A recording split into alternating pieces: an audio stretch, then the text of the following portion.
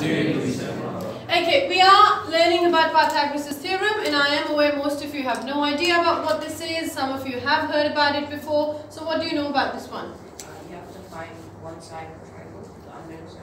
Yes, you can find an unknown side in a triangle. Can we use it in any triangle? Or is it only certain triangles we can use Pythagoras Theorem?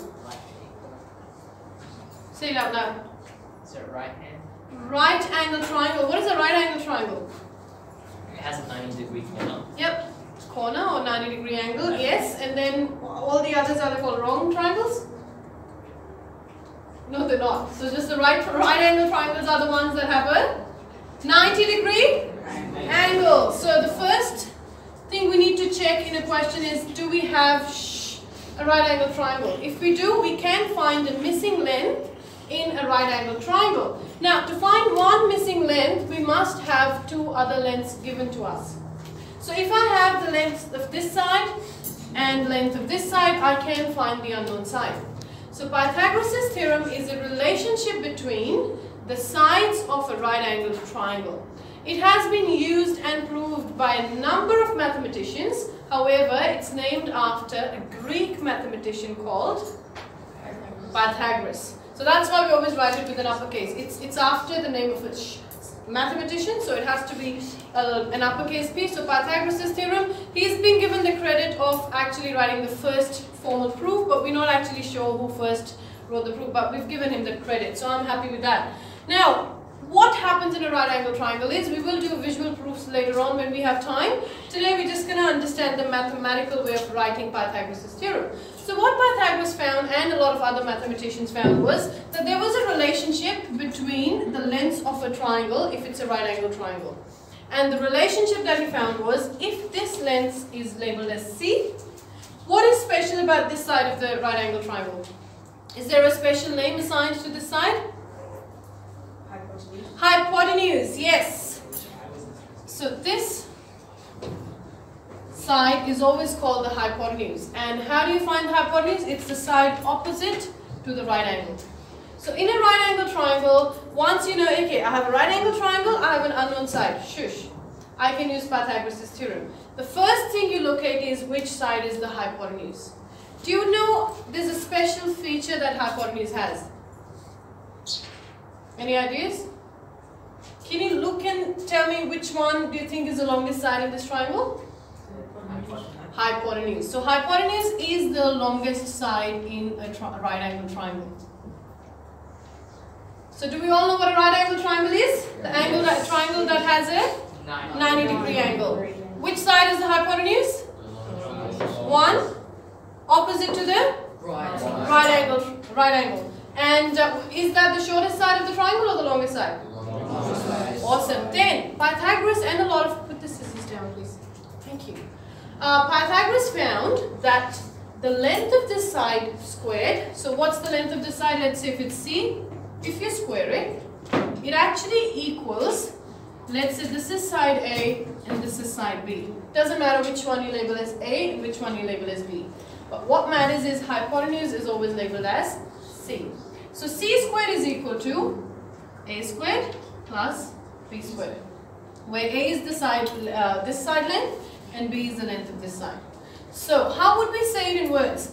Sum of squares of the two opposite sides is equal to the square of hypotenuse. So I'm going to say it again the right way. Square of hypotenuse is equal to sum of squares of the other two sides. Do we understand it?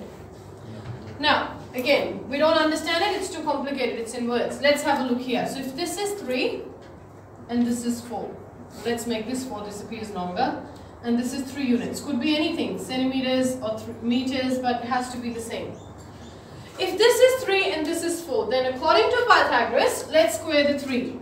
What's 3 squared? 9. And let's square this side. What's 4 squared? 16. So 3 squared plus 4 squared must equal to this length squared.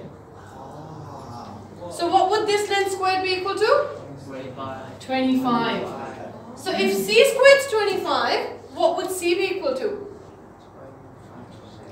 What number squared is 25? 5. 5. So can I say C is 5 then? Yes, and you can check it. And that works in any right angled triangle. The hypotenuse squared is equal to this side squared plus that side squared. So 3 squared plus 4 squared will always be equal to 5 squared. So if we have a right angled triangle with a side length 3, a side length 4, then hypotenuse must be 5. And can we see that it's actually the longest as we talked about? So that's the mathematical way of representing Pythagoras. Now, how can we ask you a question regarding this? So for example, check if the following is a right angle triangle. So we don't know whether it's a right angle triangle or not, we just need to check it. So I'm going to give you some random numbers. Let's say this is 6 centimeters, this is 4 centimeters, and this is 8 centimeters. Okay, you have to check. So, first of all we need to identify our hypotenuse. Which is the longest side? So that means this needs to be our hypotenuse. Okay, we don't know where the 90-degree angle is, so we can't say one opposite to the 90-degree. But this is the longest, so this must be the hypotenuse if it's a 90-degree angle, right? Then, can we find c squared? What's 8 squared? 64. Now, we need to check whether it equals to this squared plus that squared, right? So what's a squared? 6 squared, which is 36. What's b squared? 4 squared, which is 16. Let's add it. 52. So does this equal our c squared? No. So is this a right angle triangle? No. Because in every right angle triangle, the Pythagoras theorem must be true. Hypotenuse squared should be equal to the sum of squares of the other two sides. Or in simple words, c squared must equal a squared plus b squared. So how will you write it? You'll say a squared plus b squared is not equal to c squared.